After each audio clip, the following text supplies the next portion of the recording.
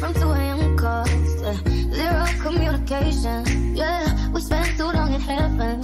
Yeah, we felt the elevation. Feels kind of different and we're not the same. Cause anything's have to change. I got no trouble with my pride. Got trouble cutting tight. Hey guys, and welcome back to my channel. My name is Janey. If you are new, please be sure to like, comment, and subscribe, and follow your girl on all social media. So today we are back with another wine review, but first I would like to give a huge shout out to my boy Lowe's Thrill Life. I'll link his information in the bio and I'll also put it up on the screen. From my last video, he actually went out and he got himself some wine, so shout out to him. And I hope everyone else is going out and stacking back up on wine. I'm gonna be trying my best to do like a Wednesday, like every Wednesday, do like a wine down Wednesday where I review a wine, or at least every other Wednesday. We'll see what happens with my work schedule, so no promises, but I hope so. I really hope so. So let's get into this one. So tonight I will be reviewing this Astica. It's from Argentina, and I've made friends in this new wine store close to my job, and he's been recommending me some of the best wine that they have that's below $10. So I think I paid $8.99 for this one. Don't quote me on it, I'll put the price on the screen, but as we all know, depending on the neighborhood you're in, the state you're in, depends on a lot, would be how much you're actually gonna pay for each bottle of wine. So this is a Malbec, and I got into Malbecs kind of late. Like, I was always, you know, the Merlot cab type of girl, but I want to say it was like my 23rd birthday that my boyfriend took me to a wine bar with like some of my friends, and one of my friends was like, no, you have to try like this specific Malbec because she's had it before.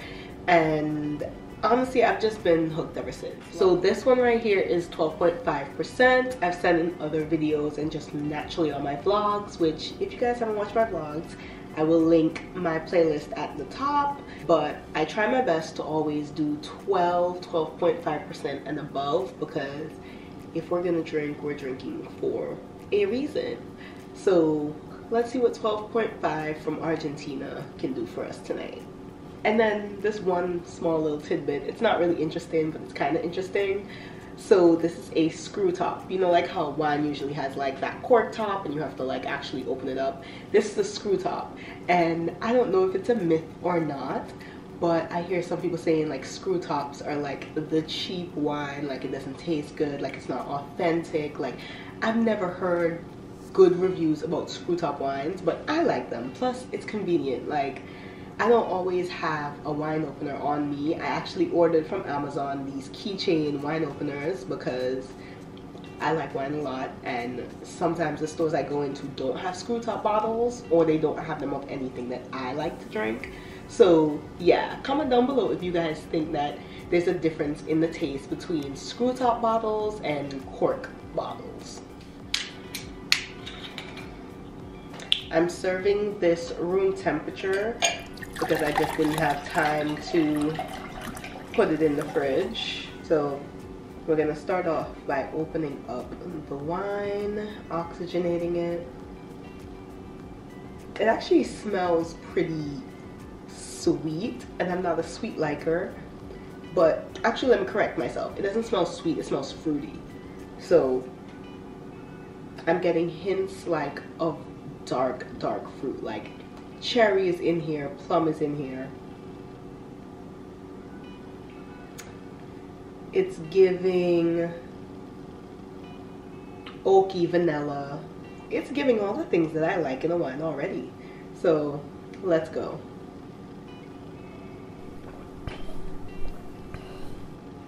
Oh yeah, yeah.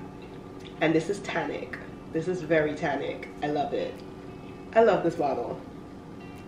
Okay, shout out to my man George in the wine store. Like, I might have to go buy him a bottle of wine specifically. Like, this is a me glass. The last one, like, I wouldn't have never bought it again. Like, Dark Horse, it's an okay brand. I'll link the video at the top so that you guys can see my review on that one, but I don't think I would ever just go and say, oh, I want Dark Horse. This, on the other hand, it's kind of spicy at the end of it. Like there's a little kick at the end of it, and like the notes are so strong. And if this is like warm / room temperature right now, I can only imagine if I get it to like that correct temperature, how amazing this would taste. Like, this is really, really good. And as I said, this was like an $8 bottle. And I am always here for a really good bottle that's below $10. Like, I'll splurge every now and again. I'll never go above 20 ever again in my life because I've done it and it's been horrible. But that's a story time. Like, that's a wine story time. Like, one of my little wine down days, I might give y'all like the trash story of a $30 bottle of wine. But this is doing what it needs to do. I like this.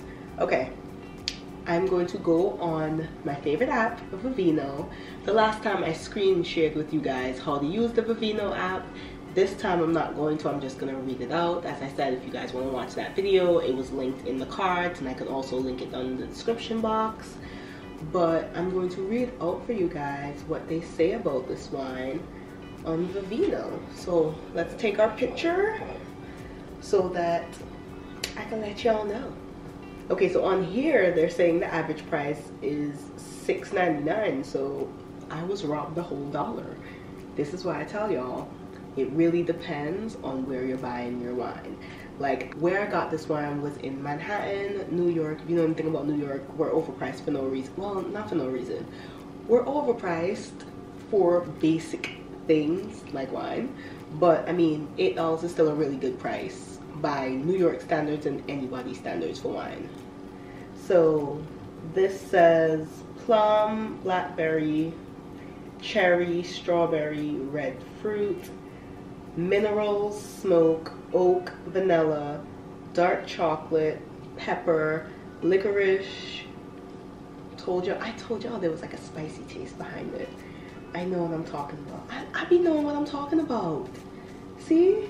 Okay. And then rhubarb. Have y'all ever had a rhubarb?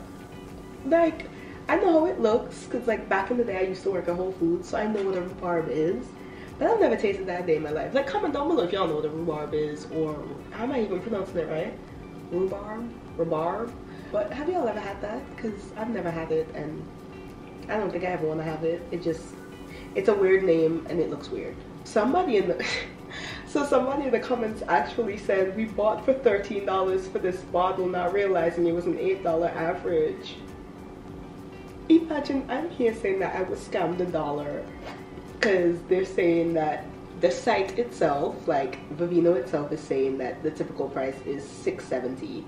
I paid $8 for mine. I think $8.99. If it wasn't $7.99, it was $8.99. But this person paid $13. Let me shut up, see? Feel bad for them. I feel real bad for them. But yeah, I really like this. Like, the taste characteristics are that it's bold. I'll take a screenshot and I'll put it on the screen of like the taste characteristics based on all of like the average reviews. It's close to the bold. It's smoother, more than tannic. I personally feel like it's giving me more tannic. That could be because it's under temperature, but for me it gives me more of like the tannic kick. It's mid-dry sweet. It's in the middle of soft and acidic, but it's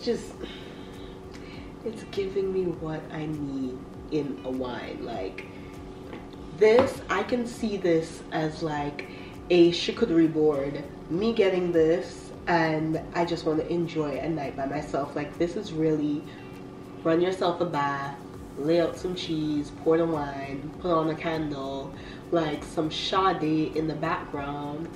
I'm basically telling y'all everything I'm about to do as soon as I turn this camera off, honestly. Like, that's what I'm gonna do. I have my Bath and Body Works candles that you guys saw like months ago. I still have like 6 of them left from my 2 shopping sprees at Bath and Body Works. So I'm about to light one of those, and it's about to be lit, because when I go and take a bath, I'm gonna put this in the fridge. Now when I come out of the bath and I'm editing this video, I'm gonna drink it cool, and I'm gonna put a voiceover and let y'all know how it tastes when it's chilled. because this is amazing. But guys, that is it for this video. There's not much more else to say than I absolutely love this wine. Get you a bottle of this. I recommended it. I need to have like 2 of these bottles, like just chilling in my house just in case, because I don't really have any space for it, if I'm being honest. Like, I'm gonna become a hoarder if I get 2 bottles of this. But yeah, I need some more of this in my life. It was really good. But if you guys are new to this channel, just to let you know, we never leave anything in our glass, whether you have water, tea, wine. If you don't have anything, go pour yourself something. Like, even if it's just a shot, because we're about to chug.